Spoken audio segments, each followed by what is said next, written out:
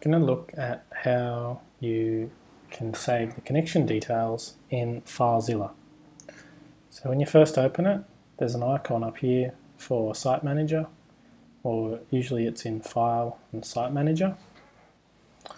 And when you first go in, you should have a blank Site Manager like this if you've never created any sites.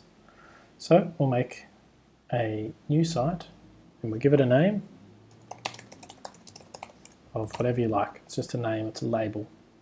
Then the host name, so this will be provided by your internet or your web hosting provider.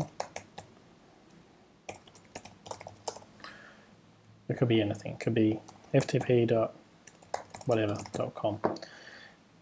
Usually you'll need normal as a login type, which means there's a username and you put in whatever your username is and a password.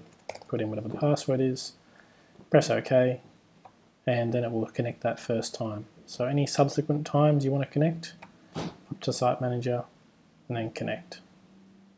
That's it.